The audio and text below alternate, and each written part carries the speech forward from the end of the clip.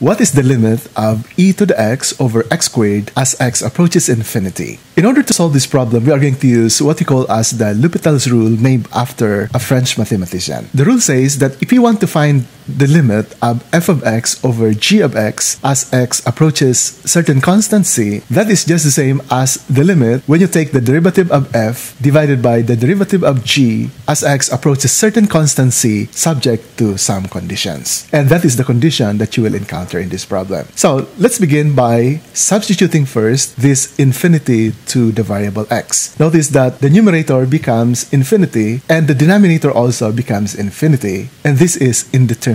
This is one condition when we can apply the Lupitas rule. So applying now this rule, we take the derivative of the numerator, and its derivative is itself, and the derivative of x squared is 2x. Now substituting infinity to x, notice that the numerator goes to infinity and the denominator also goes to infinity, which is again indeterminate. Now the beauty of this Lupitas rule is that we can apply the same rule on this result again, and so we take again the derivative of e to the x, which is itself, and the derivative of 2x, which is 2. And substituting infinity to x, we now have here infinity for e raised to infinity over the constant 2, which is equal to infinity. This means that the numerator e to the x is increasing faster than x squared as x approaches infinity. And therefore, our answer for this problem is infinity.